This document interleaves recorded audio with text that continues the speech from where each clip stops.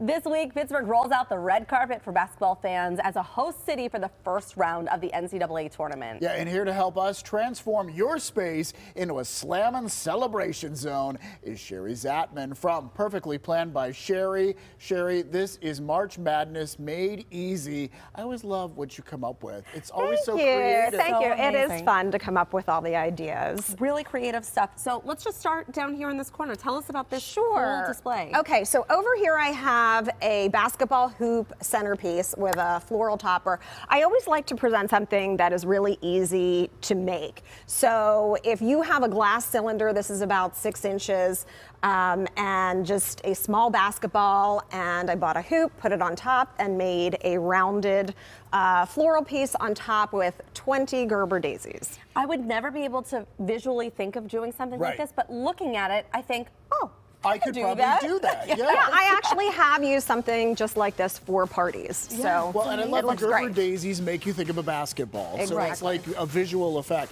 So next up, you have bleachers here filled with little mini donuts. Yes. So thank you for noticing their bleachers, because why use a platter when you can have bleachers for a basketball theme? So I actually have Menu Madness. So I have a Menu Madness bracket, which is 32 donut flavors, and here we have some samples. So this is a great way if you're having a party or just for your family and you want to have some fun. Great way to display your dessert in theme. And then do you have everybody taste everything and then they fill out the bracket as to who's Well, the they winner? Certainly can. Everybody can, you know, pick their favorite and see who the winner is, or see what the winner is. I'm coming to that party, by the way. We have to mention the court, too. I don't want to forget this, because even just changing up what you have down on the table can make a big difference. I created a basketball court tabletop, and what I did was I used faux wood flooring. So you can actually buy vinyl flooring in very large sheets.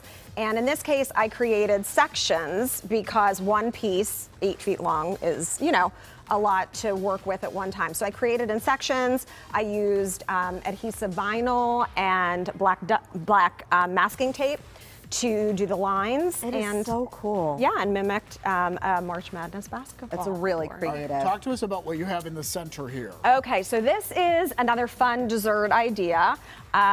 This is called a slam dunk station. And so we have our Air Jordan cutout, and this is just sort of a fun centerpiece to it. But I made sugar cookies that are just plain, although I did them in basketball shapes. And then we did our Air Jordan logo cut out there. And some toppings, so you can actually slam dunk your cookies into the icing and the cookie butter and so you can hazelnut topping. Dunk so it. You can slam dunk it. Exactly. Wait. That's awesome. Oh, look, Can I try it? Absolutely, yeah. Made the basketball. All right, so I love this with the boxes too, because it really, you know, drives home the point. Yeah, just all different elements of basketball. Let's talk about this, because people might have been seeing this. This is the first thing that drew my eye. It's really cool. Those are real basketballs, and I actually did harm some basketballs in the making of this project, but no, I did cut out the basketballs and I put pots inside of them. But before I did that, I actually put a bunch of tissue paper just to hold the shape of the basketball, so because it deflates a little bit once you cut it out.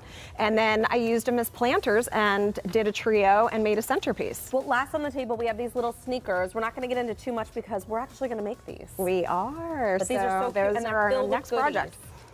That's right. So they are Air Jordan high top party favors. So they're party boxes, and you can fill them with candy, nuts, whatever, put them out on display, give them away. So we're gonna learn how to make those. You think we have the ability to do this? I do. I do. I definitely think we appreciate your confidence, Shari. Yeah, we are not